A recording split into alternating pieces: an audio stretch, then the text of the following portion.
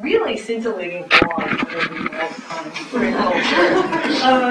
and I think what is noteworthy about Han, one of the kind of lines of affiliation between him and Kang-i is the way in which Han is not only a brilliant scholar, but he's really a writer.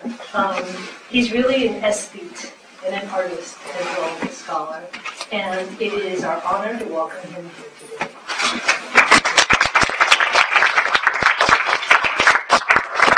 Much, I wasn't expecting anything more than name, rank, and story about this, so I'm very flattered to be so flatteringly described.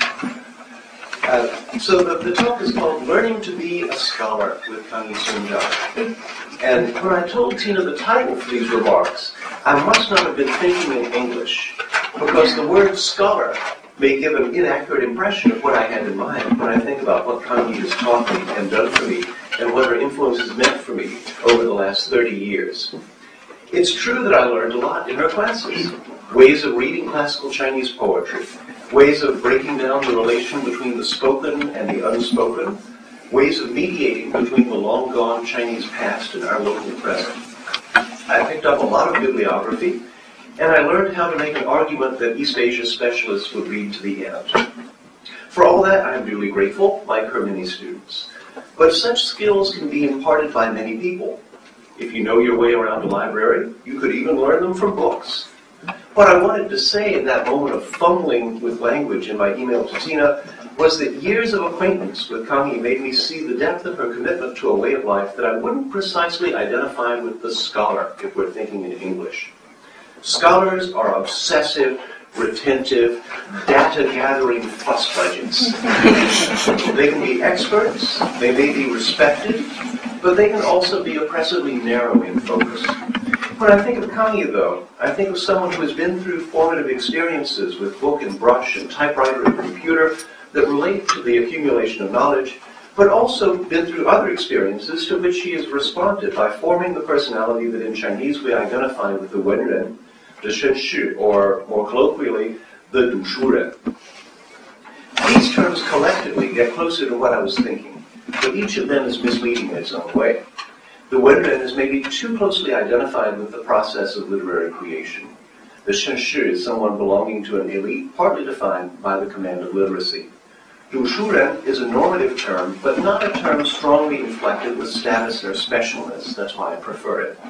Anybody can join the group of Dushuren. It refers to the set of educated people who respond to the bumps, joys, and chances of their lives and regulate their reactions with the consciousness they've acquired from books. They know they're not the first to experience whatever is happening to them. Since we're talking about China, let's recognize that they have easy access to nearly 3,000 years of joys, sorrows, and quandaries expressed on paper. Familiarity with that enormous human archive moderates the Dushuren's response to swings as it does to swings of public life. This is the essence of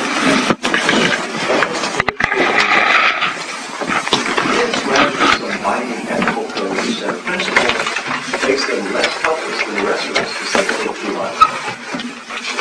But I need to talk about an individual, not to generalize about categories. The category is useful only if it helps us what a person like Kang-i can embody and transmit to others, as we've been fortunate to have her do right here in HGS for the last 35 years. Kang-i's benevolence and tolerance have affected me, and I know I'm not the only one, in innumerable ways. First of all, she didn't discourage me when I showed up to ask if I could take her class on the Book of Changes in the Analects in 1984 or 5. I came here, if I may fill you in on the background, with a lot of curiosities and not nearly as much direction as the other graduate students of mine here. I had studied Latin and Greek and Italian, I was addicted to French poetry, I knew a little about linguistics, I was obsessed with memory palaces and imaginary languages, I could recite paragraphs from Dumas and Derrida, and I was trying my best to read all the books quoted in Walter Benjamin's unsuccessful 1927 PhD thesis on the origins of German tragic drama. And I did a little Chinese. Worst of all, I thought this gave me license to opinionate about everything connected to any of the above items. At that point, I think I had read Feng Yu's History of Chinese Philosophy, François Chung's book on Tang poetry, and James Bio's The Art of Chinese Poetry, and that was about it, if you don't count childhood memories of Lin Yutang. I knew Chinese literature had to be fascinating, but I couldn't tell you much more about it than that. I also knew that my home department, comparative literature, was racked and rent by discord in the wake of Paul de Man's death. I was looking for people who would give me a space to learn and grow in without too many drawn swords. Although Yale is by and large a friendly and accepting place, I'll concede that I didn't get an enthusiastic reception from all the sages at whose doors I tremulously knocked. Some suggested I had better spend my time elsewhere. One dean tried to get me to leave. Kang-i let me in her office, listened to me unpack my ignorance for a few minutes, and allowed me to join her seminar, reminding me to do the reading every week. There was a lot of it, or so it felt at that stage when I had to go over every sentence 2 or 3 times. She also suggested that I go see Yu Yingshu, whose seminar on Song intellectual history I sat in on, another transforming experience that I wouldn't have known where to seek without help. The first thing that struck you about Kang-i's seminar was that it was held in her office, a tiny space that she had managed to make feel like a dollhouse's living room. I remember that it was always warm, though that may have been due to the archaic heating system a particular concern of Kang-i's for our comfort. There were a couple of sofas wedged into a corner, cushions, pictures, flowers, lots of books, and Kang-i sitting in the middle of the group, looking more as if she had invited us for lunch than like someone running a class. The competitive streak that runs deep in the sort of people who sign up for graduate programs at Yale was disarmed. The 6 or 7 of us in the room with her became allies without realizing it. We were there to enjoy an intellectual experience and to make it more enjoyable for each other. As you know, Kang-i has the gift of friendship. The people I met in those several years of taking classes with Kang-i included, if I may mix students and visitors together, Li Huishu, Wang Ailing, Qin Nanxiu, Charles Kwong, Stephen Snyder, Yang Ze, Tony Yu, Zhang Longxi, and many others. We had vastly divergent pasts, some of us having grown up comfortably over here, others having lived through shocks as deep as the Cultural Revolution. And as we read ancient books together, our sensibilities joined in something like a multi-perspective Chinese scroll, a few feet of which were unrolled every week. These people are often in my mind, though some of them I don't see often enough. But I know the people I've lost touch with will naturally be in contact with our Lao Shi. When I got to the stage of writing chapters, I knew I could get speedy and constructive commentary from Kang-i. One thing I quickly noticed: although it seemed to me that in academic argument you wanted to take every opportunity to score points and show how previous scholars had been wrong, so that you, by implication, could be right, Kang-i instinctively drew back from that kind of pushing and shoving. At times, I thought she lacked fire or courage with this unwillingness to offend. After all, doesn't the truth always offend people the first time it comes out? This was, of course, highly silly of me, and Kang-i's gentleness was not in the least a political calculation, as I came to realize. She just didn't like the competitive and possessive character traits that academia sometimes brings out. Her own work is exemplarily nonviolent and imaginative, conciliatory formulations, even when she is dealing with such emotions as the patriotic and then suicidal outrage of Chen Zilong, the envy and resentment that Liu Shi had to face as the concubine and then wife of Qian Qingyi, the indignity and social death that Wu Weiyan had to endure, or the constant elbowing that went on between 2 classic types of Chinese women poets, courtesans and gentrywomen. These are all facts of the matter, and we can't interpret any literary datum, not even the order of poems in an anthology, without being aware of them. But we shouldn't yield to the temptation to perpetuate them or translate them onto another plane in our scholarship. In this way, Kang-i's office was a school of character. In another way, she showed us how to read by making sure that every classical text was accompanied by more than one commentary. I may never understand what the I Ching is about, but thanks to that long-ago class, I can see what it made traditional Chinese people argue about. And following the development of their opinions may deliver more of a revelation than even that classic work can do. As she says in her article, Ming and Qing Anthologies of Women's Poetry, there are ways of inheriting and revising a tradition that are themselves dynamic and creative. Choosing what to put in an anthology, prefacing it, footnoting it, putting it in the company of other works and claiming resemblance, all these acts keep the tradition from stagnating and are eminently readable themselves. I haven't known many people who could so easily and naturally convey the sense of Chinese literature as a vast conversation among people who are all, in some sense, each other's contemporaries, whatever dynasty they may happen to have been born into. This sensibility, I find, is a helpful armor against the tendency to treat the past as too distant and exotic to concern us. A tendency that the ever greater weighting in the humanities of the nearly present of the recent past, such as we see today, only encourages. Kang-i's closeness to the authors she reads and writes about is reflected in her judgments on their accomplishments. She reads for evidence of the way that writing intermingles with a self and a situation. Of Taqian, she says, I quote, his new lyricism is characterized by both expressive impulse and narrative distance. We find that the narrator says scarcely a word without some kind of explicit characterization of his thoughts and impressions. And yet throughout the poem, the gentleman who is its subject remains silent. This is, she says, a dramatic rhetoric set against the limitations of traditional lyric poetry. I've been quoting from Six Dynasties poetry, as you probably know. Rarely, I think, has a style been so accurately and so discreetly conveyed. There is also much subtlety, of a kind the naive textualist can never attain, in her narration of the stylistic evolution of Yu Xin, from a master of the decorative palace-style poetry to the inventor, during his long northern exile of a new style,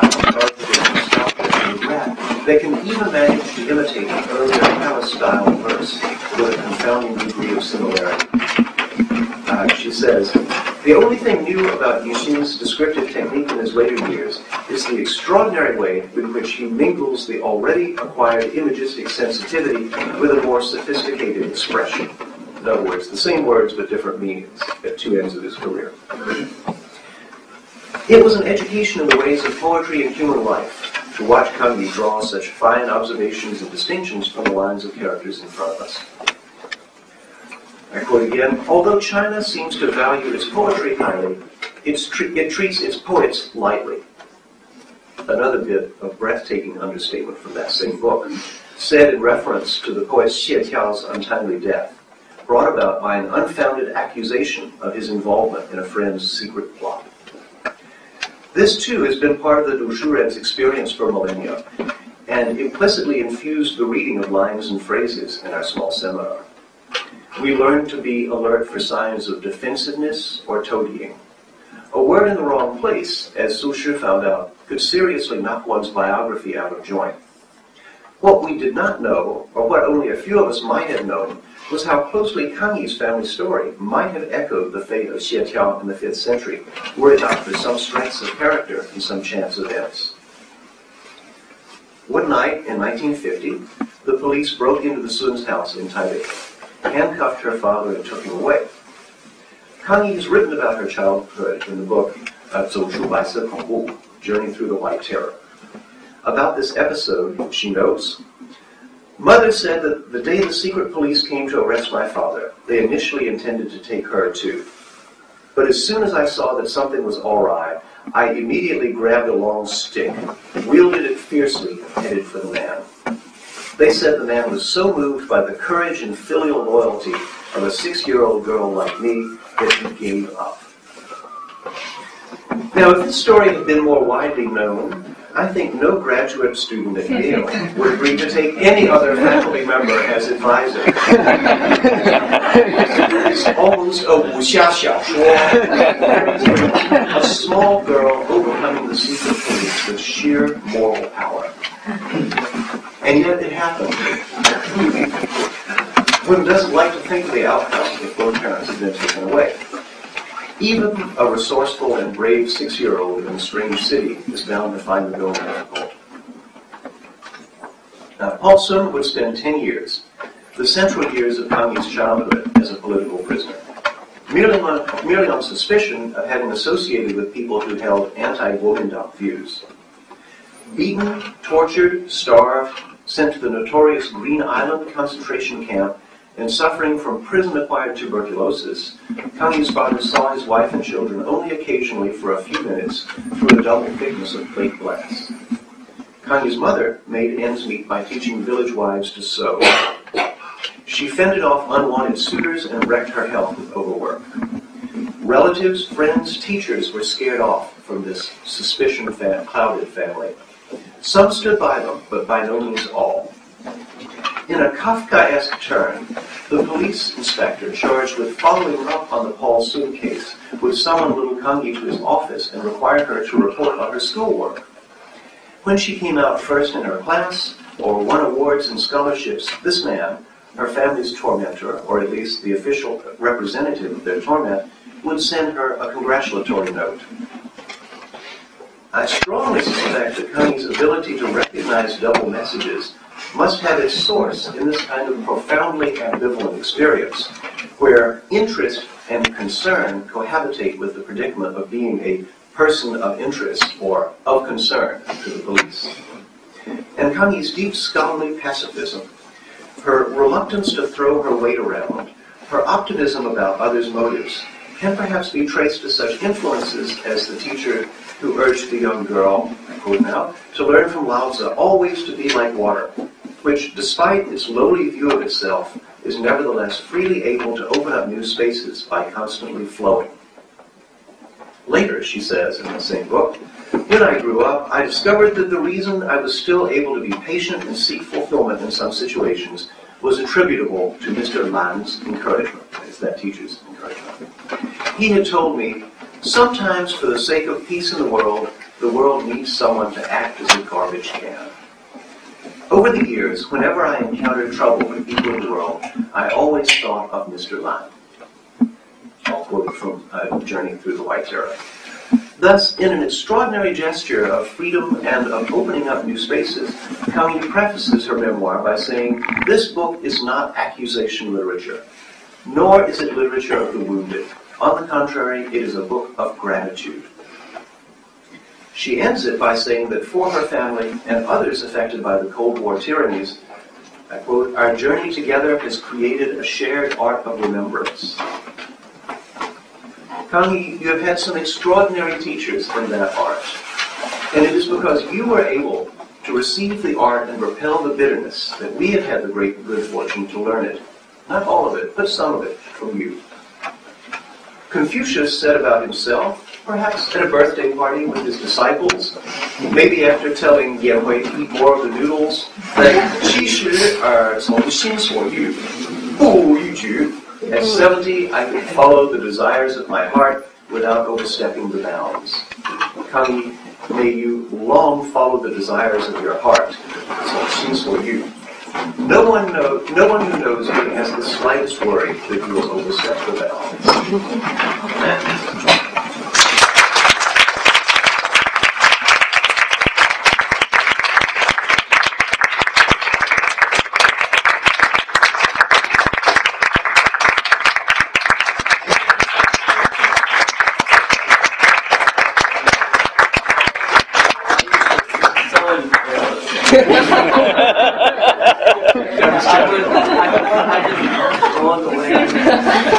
I thought it is just very, very humbling.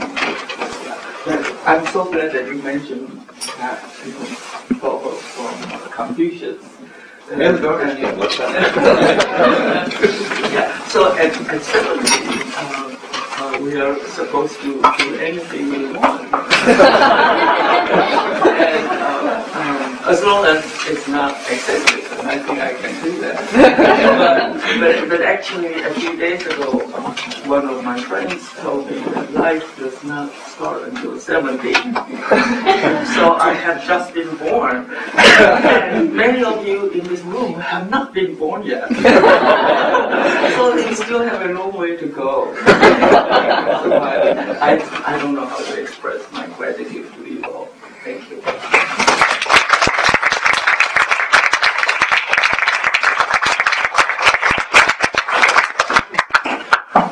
And in the second half of this afternoon's events, we are honored to welcome another of Kang-i's distinguished students, Wang Al, who is an assistant professor at Wesleyan University, as well as a distinguished poet.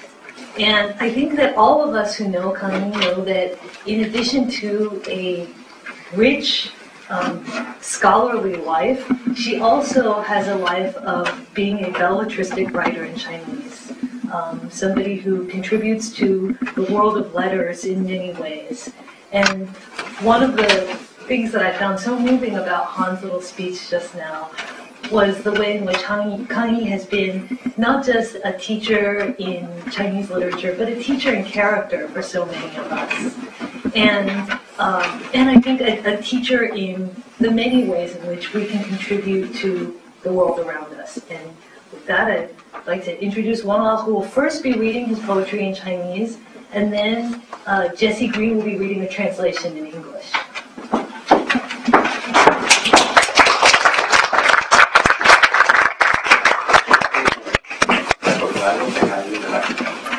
I will just read a poem I composed last year.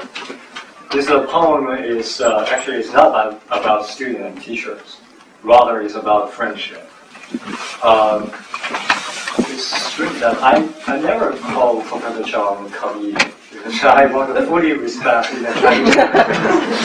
My email always like dear Professor Chang, CHANG, rather than Professor Sun or Kang-i, because I want to use the very traditional Chinese way and authentic Chinese way. So I think in the Chinese tradition, teachers are also friends, ultimately, in the long term.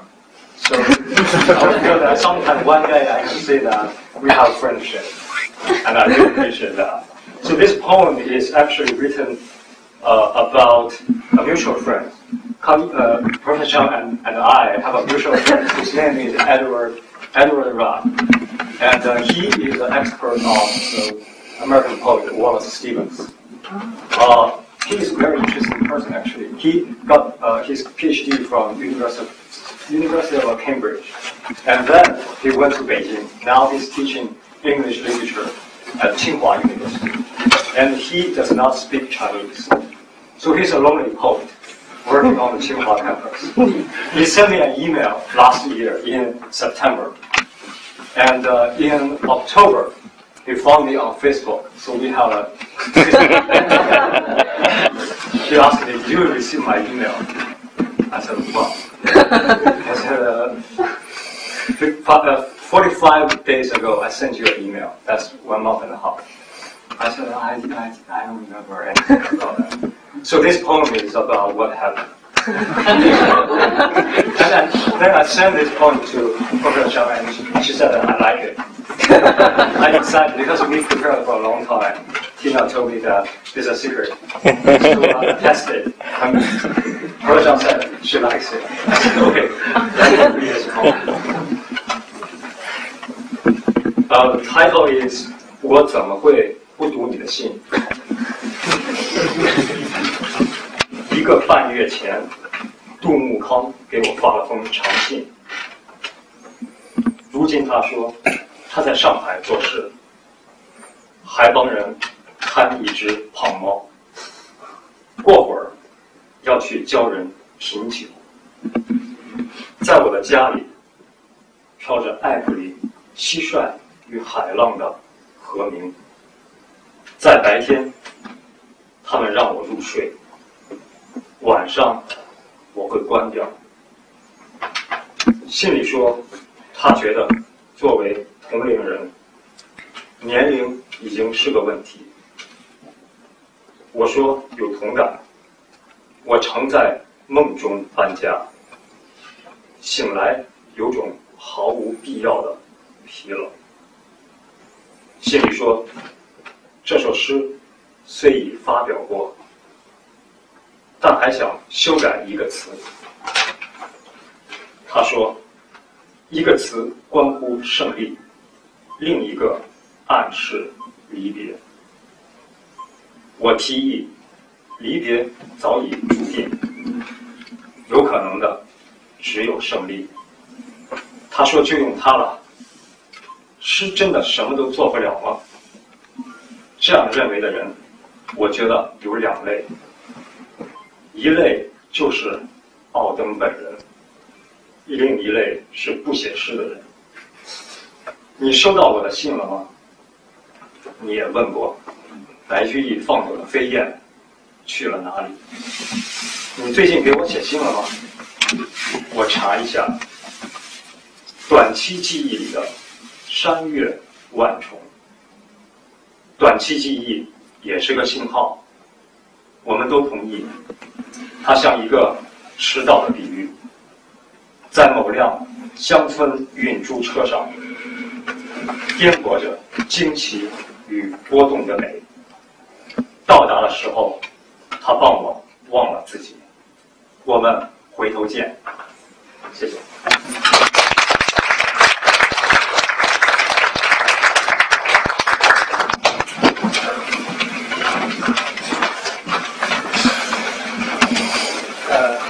Has the honor of reading the English translation of Long A's poem, and thank Professor Chang for the opportunity to present. This poem is translated by Eleanor Goodman, and it's titled How Could I Not Have Read Your Letter? More than a month ago, Edward sent me a long letter. Nowadays, he said, he's working in Shanghai, helping take care of a fat cat. In a while, going to teach a wine class. Here at home, the mingled sounds of crickets and waves float through an app. They help me sleep during the day, and at night, I turn them off. The letter said he feels that to be contemporary, age is already an issue. I said I feel the same way. In dreams, I'm often moving to a new house, and I wake up unreasonably fatigued. The letter said, although this poem's been published, there's a word that maybe should be changed. He said one concerns victory, one suggests separation.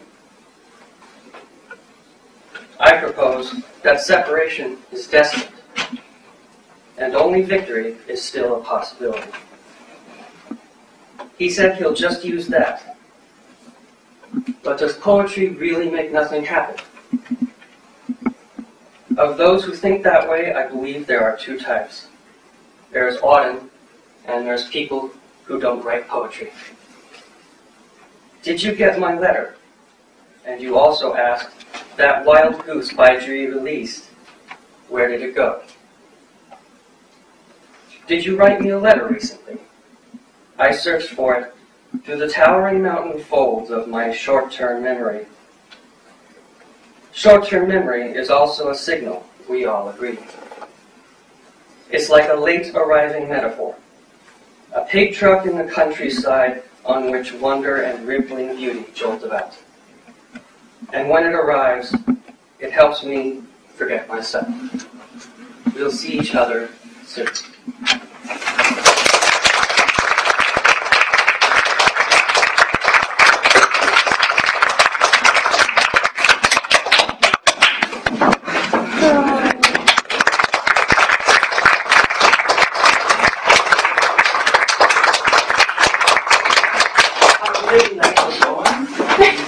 I have never met Ellen, but I like the poem because this uncertainty and the fullness of life. And actually, a few days ago on Facebook, I posted a picture of deer wandering in my backyard. I think some of you have seen that, right? And I said, this lost deer must be a poet deer. And actually, I was thinking about 1 hour. and I want to give thanks to Jessie Green for doing such a good reading. Thank you so much. I and I don't know how to thank you. I think words are not enough, and that is poetry.